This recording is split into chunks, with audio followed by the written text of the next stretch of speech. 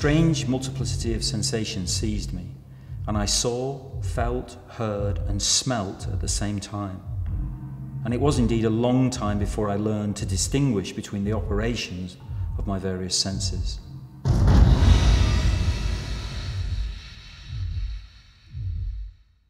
The emphasis at the beginning of the production was to see him recognise things that we go, oh, yeah, and the bird song, and eating, and the rain, and all the different things that the sensations of childhood, and obviously the actors, Benedict and Jonny, concentrated on seeing it as though it was a child's performance early on. What's fascinating is seeing something come alive that's in a 30-odd-year-old form and have to re-educate itself. I looked at stroke victims in recovery. I looked at people who'd had severe injuries, both in wars or car crashes, trying to re-educate their limbs and their bodies. You know, it's a blank canvas as a body, but the brain works extremely fast. It's a fully grown brain, so it's absorbing everything super quick.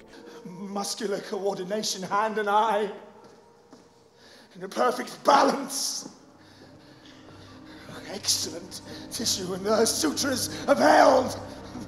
I mean, one of the things that we decided was that we were going to make it a complete body. So that's our approach to it, really, that he's literally been internally rebuilt, not a body assembled from different external parts, like the comical idea, almost comical idea of one leg from one person being stitched onto the torso of another and things like that. But both the concept of the makeup and the engineering of it has to be something which can survive 2 hours of a very physical show. And I think the makeup people have done the most extraordinary job in creating something which does have that sense of horror, the sense of terrifying work that Victor has done.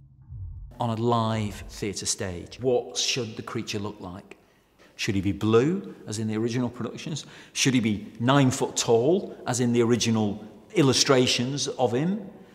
Or should he be, as we wanted him to be, clearly human scale and much more resembling someone who's been through surgery?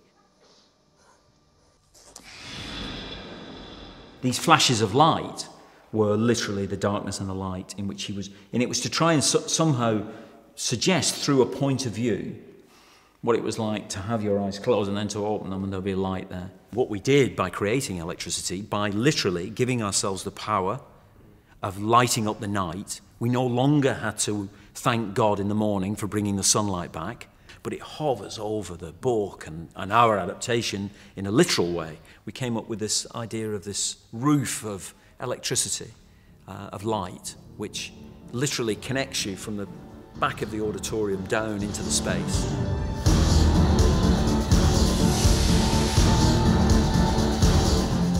In the production, we wanted to do the Industrial Revolution right at the beginning because it, you know, or create a theatrical visualization of that. We're still living in that era, really, of benefiting and suffering from the consequences of the work that they did then. Walk with me. Walk with me. Walk with me. Music in theatre, since I was last there, it's about 15 years since I worked in the theatre, and it's become a much more bigger part of it.